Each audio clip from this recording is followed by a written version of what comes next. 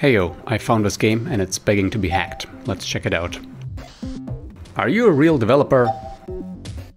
I mean, glitch. A real one. A space dev. I don't think so, but you can prove me wrong. Press any key.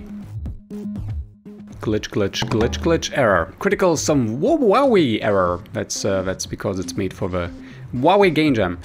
Error 0x something, error 0x something, error 0x lead. Okay, exception is stop something 1. I think that's the first error.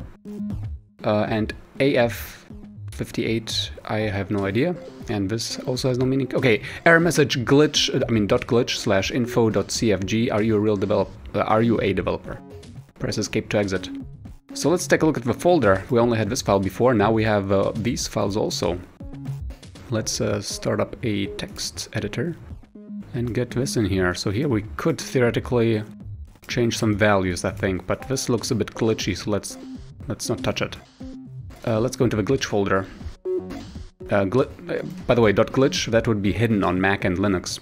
So on Windows we have a little bit of an advantage. So it says info.cfg, but there is no info. There's boot, something about partitions, there's Canon, and there's generator. Okay, late. Okay, maybe if we press escape to exit. Let me press escape. Oh, now there's a file. Let me take a look at that. Okay, are you a real dev? Hey, are you a real dev? Can we actually manipulate that? Let's give it a try. No, it doesn't change anything. But we can, let me just undo that, but we can here, I'm a dev, that's such a variable name. You can change that to true. Let's try it now. Press any key. First test passed. New line, new line. You are indeed new line. A space dev! Exclamation mark. Okay, check it out. Where are we now? Nope. You might want to fix the doors. That door reminds me of... okay, max 800 megawatts. That door reminds me of this door in that creepy game. Don't be afraid, it's just a glitch. What was the creepy game called again? I don't know, the horror game about relax, about controlling test subjects. Well, what if we... Okay. Huawei error, door key, misconfiguration, error so-and-so, error such and such, error that and this. Exception is number 2. Okay. Error message key ***** v ***** key not authorized error. So we have keys. Authorized keys, nope. Keys a lot. But check it out, this is like a mask, so 1, 2, 3, 4, 5, 6, 7, 8. 8 characters, how many do we have? 1, 2, 3, 4, 5, 6, 7, 8, yep. Alright, you know what, we're gonna run a little check as to whether there are any... Yep, there are 3 files that have V in it. Third to last position would be FA783VYV key. F. This one. Okay, let's copy that, paste it in here, and run the game again. Man, that intro logo they could have really removed. First test passed, you are indeed a space dev, and the door is working. Alright. This door is locked. This door is not. What if we keep going this way? This door is locked. This door is locked. This door is locked. This door is locked. Okay, let's go back and check out that one door that is open. Really nice and cute style. Okay, so we have a computer here.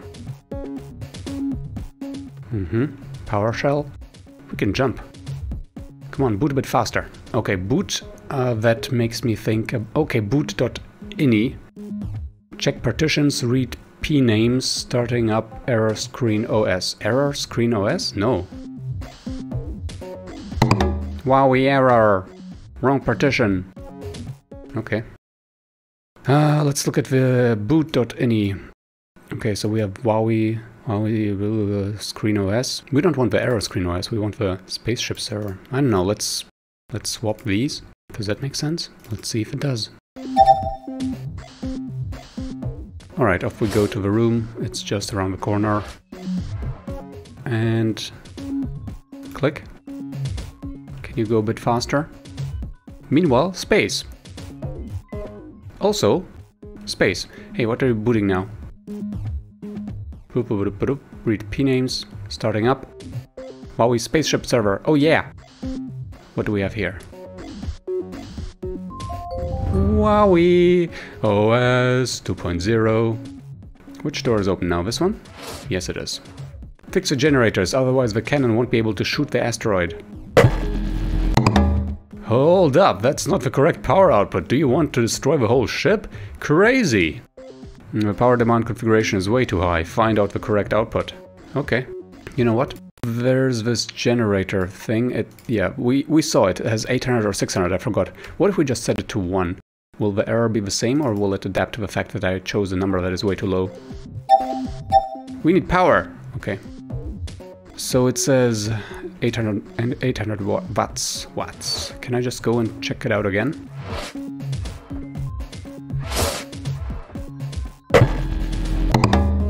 Wrong power demand given. We need the correct output demand. Alright, so it does react if I change a number. It doesn't even say whether it's too high or too low. We need power. Alright, setting it to 800. That should work. Fix the generators. Alright, the door has been unlocked. And we are done here. The generators are working. And all these doors are still locked. Okay, how about this? Yep, this one's open, this one's not, this one's open. And here we are. Okay, we have some weird blue and purple stuff, but let's just hit the red button as the text said. It said something about pressing the red button so we can shoot or something. And now our spaceship quietly, because space is quiet, shoots a laser beam or something like that. What the heck? What happened? The asteroid is still there. Did you set up the Canon phase ID correctly? I don't know. You tell me. Is this? No. The Canon? Yeah, we have a number here. Error something ABCD elite. Exception is 5. Error message wrong for Canon phase ID. Well, okay. Thing is, not sure what to do here. Now get to the bridge and shoot that darn asteroid. Okay, so we have the 29 set.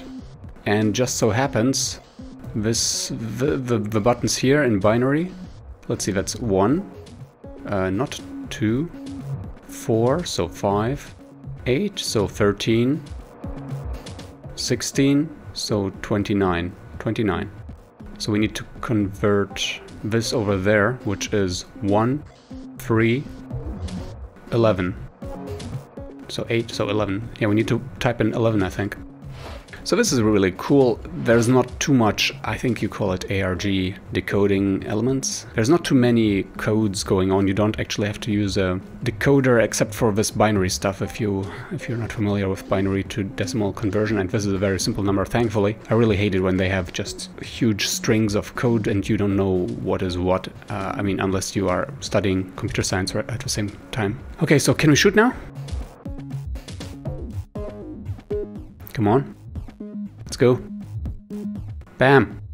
Alright, thanks for playing. Let me know if you didn't get how I finished this game. Basically, I just had to edit the files that the game generated after I launched it for the first time and the second time. And then the end thing was just converting 011101 or something like that. Converting that to decimal, and that was 29, and then I could conclude that 01011, which was the other row of code, that one would be 11. Anyways, if you know my channel, I really enjoy taking games apart and modifying them in, like, on the file system, let's just say that. And this game actually demands that you do that, so I think that's pretty cool. Thanks for watching, I hope to see you next time. Until then, ciao!